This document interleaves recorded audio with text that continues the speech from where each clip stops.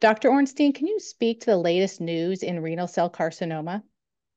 So just by way of a 30,000-foot view, when it comes to renal cell carcinoma, approximately 2/3 of patients are diagnosed when the cancer is in a localized stage, where the cancer is treated with curative intent, generally with surgery.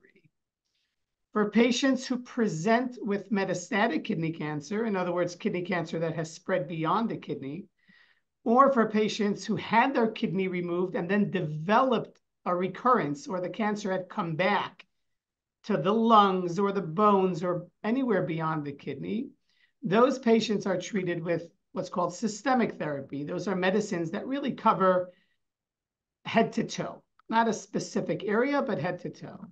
And when we think about treatment options in kidney cancer, there are two main treatment options. One is immunotherapy. Immunotherapy is generally what's called checkpoint inhibitors. And these are therapies that, quote unquote, release the brakes on the immune system and allow the body's immune system to be activated to target the cancer. And the other type of medicine is called targeted therapies. And these, for the most part, are vascular targeted therapies. And the way I describe it is they shrink the blood supply to the tumors. So again, you have those tumors that are diagnosed at a local stage. You have those tumors that are metastatic or advanced beyond the kidney. And the main treatment paradigms have to do with immunotherapy and targeted therapy.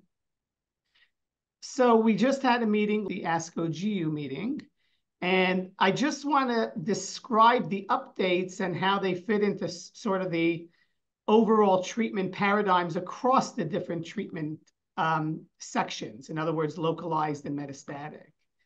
So for a patient who presents and comes in with just a kidney mass, that's a kidney cancer, generally that patient's going to be treated with surgery. In general, there's no role for therapy before surgery. For many years, for that patient who had their kidney cancer removed from the kidney, either part of the kidney or the whole kidney removed, we really didn't know what to do with those patients, and the standard of care was just to watch those patients. And we'll get into a discussion about what watching the patient means. But one of the updates from the recent meetings has been that for patients who have their kidney removed because of kidney cancer, there is now a role in some patients, this has to be a discussion with the doctor, to use immunotherapy to help prevent or delay the cancer from coming back. It's a personal discussion. We have a lot of data to support the use of a medicine called pembrolizumab, which is an immunotherapy that patients would get for a year after their kidney surgery.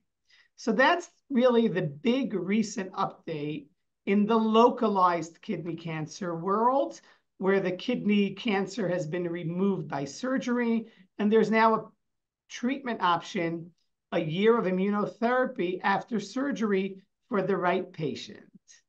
So now we move to the metastatic patient. So again, the patient who has metastatic disease either comes in with metastatic disease up front, meaning the kidney's there, the tumor's in the kidney, and there's advanced disease.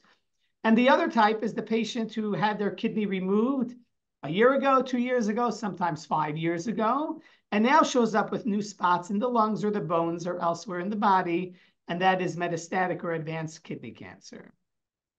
So by and large, the overwhelming majority, and in my clinical practice, 95% of these patients are going to get an immunotherapy-based regimen as the first treatment for advanced kidney cancer.